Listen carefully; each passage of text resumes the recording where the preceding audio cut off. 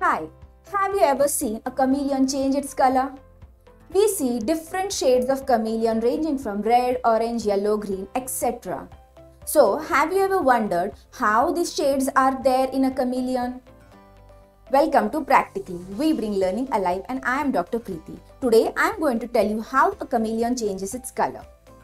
Chameleon skin has 3 different layers in them. These 3 different layers of cells can give different coloration to a chameleon.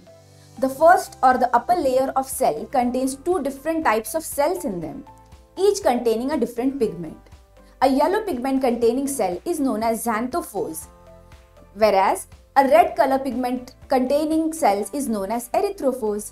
Below this layer, there is a layer of cells known as iridophores, which contain guanine-based nanocrystals in them. These nanocrystals, depending on their arrangement and order, can reflect different wavelengths of light. Therefore, we observe different coloration in a chameleon. Below this layer, we have a layer of melanophores.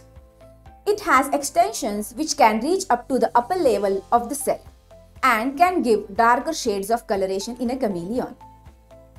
Depending on the mood and temperature in the surrounding, the chameleon can change its coloration.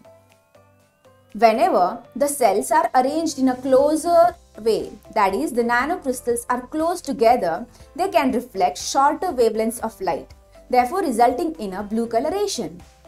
When the cells are arranged far away, they reflect longer wavelengths of light and we observe brighter shades like red, orange, yellow, etc. Oh, but don't forget the common green coloration.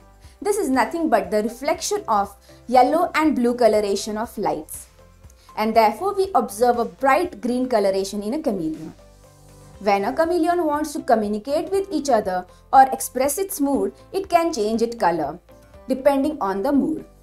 If he wants to hide, he will change its color into a darker shade. If he wants to have a mating call, he will change its coloration into brighter shades. Also, depending on the surrounding temperature, they can change their body color to adjust to that environment. Suppose the environment is very cold outside, the chameleon will change its coloration to a darker shade to absorb more sunlight.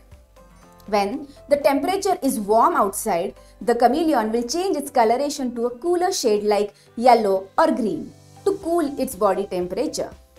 So, whenever you observe a chameleon, don't frighten it, otherwise it will change its color to brighter shades.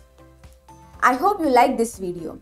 For most interesting content and topics, download the Practically app from App Store and Play Store. Hey, and don't forget to subscribe Practically Live channel on YouTube. Until the next video, bye bye from my side. Bring learning alive, practically.